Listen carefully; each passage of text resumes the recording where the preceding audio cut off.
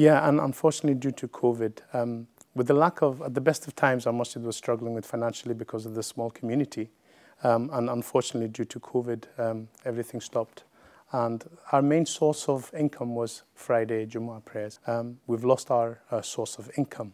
And hopefully, thanks to NTV and Akram giving us that opportunity, you coming over, mashallah, giving us a platform to appeal to our brothers around the country, also mainly Northern Ireland, but also UK and other parts of the world, to come forward and help us, and also other masjids as part of this Help Your Mosque project.